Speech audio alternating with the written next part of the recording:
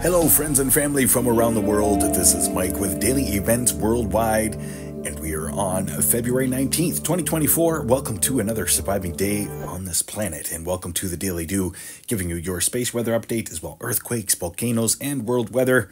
Starting out here, looking at the last 48 hours of imagery of our sun, and a large plasma filament eruption from the southern hemisphere, and as well sizable filament eruption in the northern hemisphere, has me a little bit concerned with all of the pole activity we're seeing on the sun. We've been seeing more increasing events over this past 6 months, rolling into solar maximum. Having a look at the cresting imagery, last 48 hours incoming and outgoing. Just some amazing stuff. No major solar flares to talk about, nor Earth-directed CMEs. But the concerning plasma filament around the equator and the north and south pole has me a little bit concerned. Having a look here at multi-spectrum, the last 48 hours of imagery, pointing out the minor C-class events. And as well, we do have a building and pretty strong coronal hole in the southern region of our sun right there, building and turning in for a view. 171 angstroms here, amazing images of our sun, and thank you so much. We have hit 70,000 followers. Much love and thank you for all the follows. Right now we have 5 sunspot regions, and that big one on the left hand side is leaving a monstrous black hole on the sun. Having a look here at a different light, and you can see those very complex sunspot regions. They make a huge black hole in the sun, but this one cresting in is massive. Give you a little look here, Earth to scale. This is a huge sunspot region. Current space weather conditions, there are none to talk about right now. Space weather calm.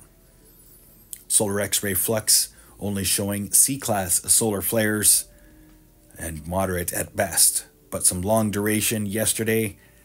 Solar proton flux has come right back down, and geomagnetic activity is low as well, sitting at a 1.5 today.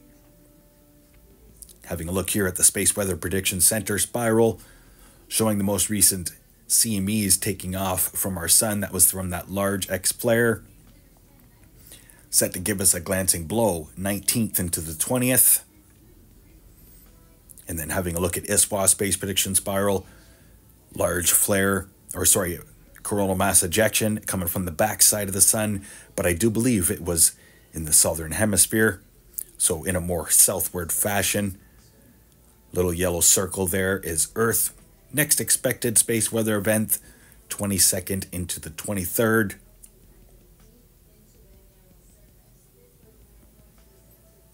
Now let's have a look at LASCO 2, brought to you by Soho.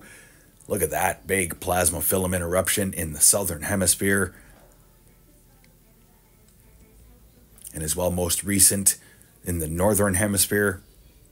But look at this. Lots of plasma associated with that, just streaming out of our sun, and even pieces of it falling back into the sun.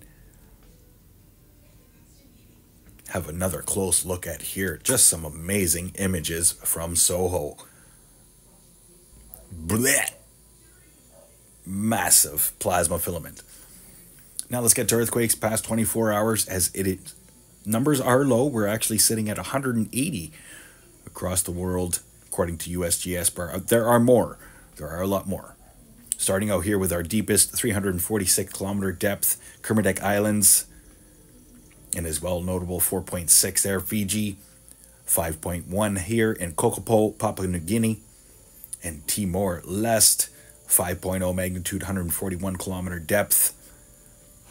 Our largest earthquake the past 24 hours, a 5.2 in Gilgit, Pakistan, and a 4.4 in Kuka, China, and as well a 4.4 reported here in Paliachora, Greece. I'm not sure if that's how it's said, but Greece, 4.4, and as well a 5.1 here, Scotia Plate, South Sandwich Islands, And South America, Peru, something is brewing there near the Galapagos microplate. Chazuta and Chimbote, all in Peru, 5.1. Santa Ana, 4.9. Caribbean plate seeing some increased seismicity as well. Dominican Republic reporting a 4.2 at 116 kilometer depth, pretty deep for the region.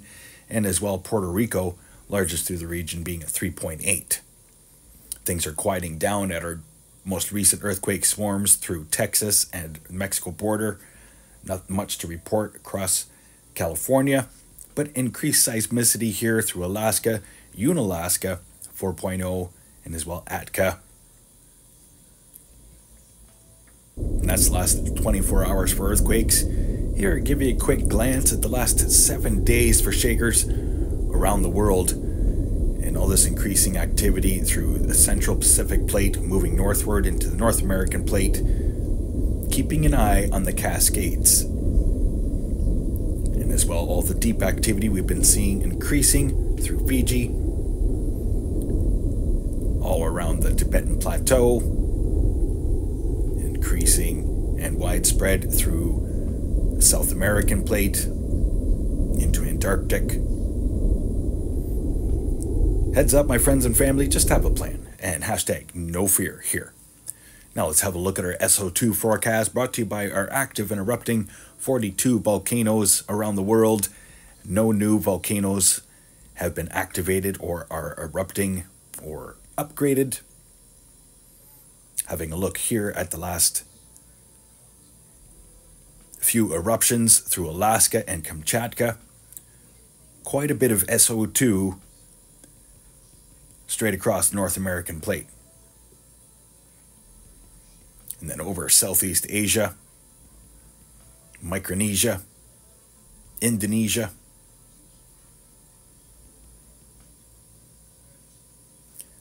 Not much has changed since 2 nights ago. An update, taking a day off yesterday, a day of rest Sunday. That will be the only day that I will be resting.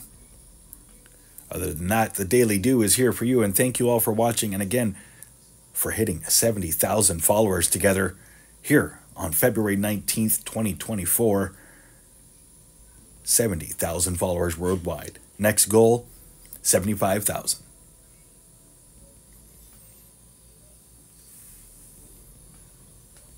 Now let's get to weather here, brought to you by windy.com, overlooking Europe and Africa first.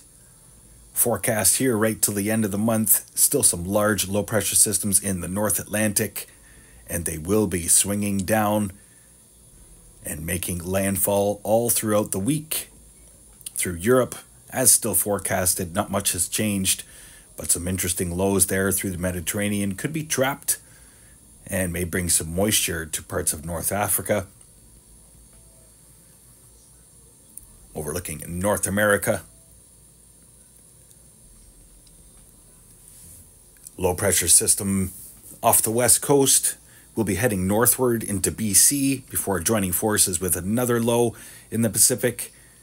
Colorado low sweeping across the United States. Not much moisture associated. We still have some warm temps. But then watch for these big systems to come in from the north, and they will be funneling in some cold temperatures. Polar vortex is totally split. Having a look here at our next big winter storm for eastern Canada, and as well lots of snowfall across the west coast with multiple lows moving in. So wet week ahead for the west and as well the east, but most of central United States staying dry. Cold temperatures here forecasted. Long range forecast could see some extreme cold temperatures, but right now that big tropical block is not letting that happen. Overlooking Southeast Asia, Indian Ocean, and Australia, we still have intense low pressure system raking around the Australian continent and as well down through Mauritius, east of Madagascar. And then a big system here developing for Japan and parts of eastern Russia, and as well Hong Kong. Give you a more detailed look at the Australian forecast, as that low pressure center is sweeping across the Northern Territory right now, and then we'll go out into the ocean and then make landfall again 24th, 25th, parts of Western Australia, and then watch for this intense low to possibly sweep all the way around the continent, affecting Tasmania in the long range. Leave you here looking at the North Pacific forecast, as there are multiple lows spinning around the Bering Strait. Heavy snowfall expected all through the Aleutian Islands and eastern Russia, and as well now Japan, with these systems that are going to be raking up their coast. Always like to share here once in a while our upper level winds. So this is our polar vortex right now, smiling at us as it has split. And who knows where the North Pole is now.